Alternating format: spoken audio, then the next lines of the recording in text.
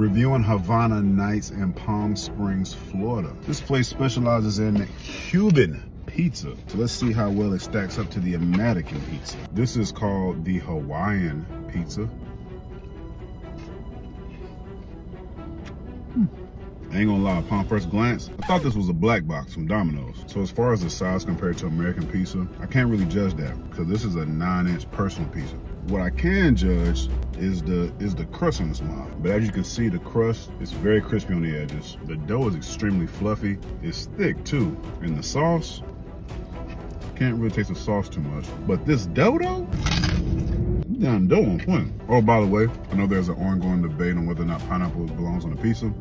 It doesn't. This right here is a plantain pizza. I'm desperately trying to figure out if they even cut this one. Oh, yeah, y'all cut it for daddy. Okay, so I can taste the sauce on this one. So it looks like they gave me a little bit of mozzarella and a little bit of cheddar. I could be wrong. The pizza itself is topped with 7 plantains. Now let's get to the sauce. To be honest with you, it really isn't nothing to write home about. It is just a little sweet. This would have actually been well with a little bit of Parmesan cheese though. That would have set this off. But having a plantain pizza for the first time wasn't a bad experience. If you're ever in West Palm Beach, Florida, check this place out.